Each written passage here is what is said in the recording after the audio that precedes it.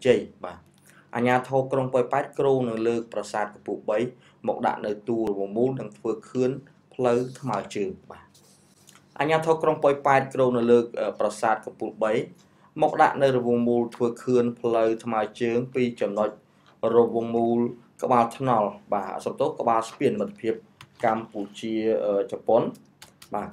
sắp tốt Campuchia Thái hai cái không khai cùng phẹ này Japan nó dễ cho chọc Japan ban đây chấm nói cho vùng mù rồi hốt đó các bạn spiên mật phiệp Campuchia Thái miền provide pi chiêng pi rồi mai lục san sinh hố áp ba trong bảy bảy ba mươi chuyện là ngày tỷ đọc rộng bấy khai mẹ ra cho năm pi pon đọc rộng bấy thà nâng phước plei tham gia trường để tam song khang plei đây mình tự tăng pi mai làm bài điệp chọn sẽ đập nộp rồi bia điệp rồi đọc phim nghi số đọc phải chịu rót nhiều chiết trong anh chiết bản thu đầm này long cắt một thoi cắt cổ sté nâng krong lược prasad phục bấy pi chấm nói có ba spin một đạn tu rồi vùng bú ở ban trong khai cục vẽ cho năm pi pon đọc rộng bấy khang một này bà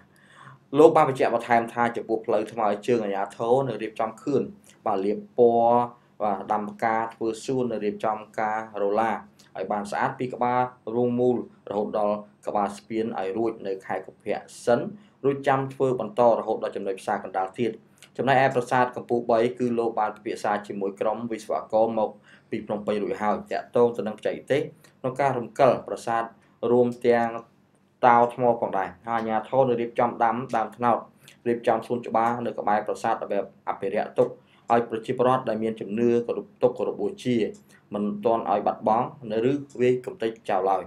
លោកបានបញ្ជាក់បន្ថែមថាសម្រាប់ដែលនៅមាននៅអូព្រំដែនស្អុយរលួយយូរឆ្នាំនេះអាជ្ញាធរក្នុងប៉ែត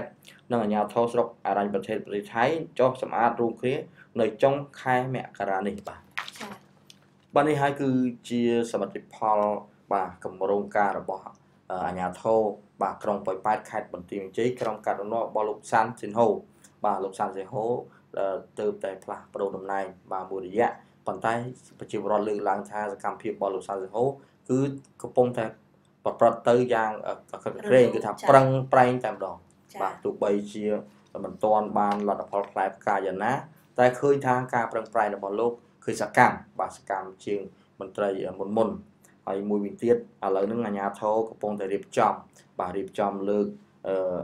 កពូ3កញ្ញាធ្លាប់ទៅប៉ែតទេចាធ្លាប់បងបាទរងកពូ3ហ្នឹងអាចថារំកិលចេញដោយរៀបចំផ្សេងទៅទៀតធ្វើផ្លូវរហូតដល់ទៅ200ម៉ែត្រហើយសំខាន់មួយទៀតហ្នឹងគឺថាអាជ្ញាធរកម្ពុជានិងថៃហ្នឹងនឹងក្រុងចុះសម្អាតរួមគ្នានៅអូព្រំដែនបាទអូព្រំដែនរវាងក្រុងប៉ែតជាប់ជាមួយនឹងស្រុកអរញ្ញប្រទេសបាទអរញ្ញប្រទេសនៃប្រទេសថៃអរញ្ញណាកញ្ញាហើយខ្ញុំបានក៏ទៅថៃក៏ច្រើនដងដែរបាទតាមច្រកនេះបាទច្រកអរញ្ញប្រទេសនេះគឺថាឃើញសភាពការច្រន់មុនទៅហ្នឹងគឺរញ៉េរញ៉ៃបាទញ៉ៃញ៉ៃហើយសំខាន់មួយទៀតគឺថាហុយដលងតែម្ដងពេលដីណាបាទដល់គឺថាមានស្ដាប់ធ្នាប់ពេលខ្លះឃើញថាមានការដេញចាប់ម៉ួយបាទម៉ូតូដុកម៉ួយឡានបាទតែពេលភ្ញៀវលោកចេញពីច្រកមកគាត់ថាទាញគ្នា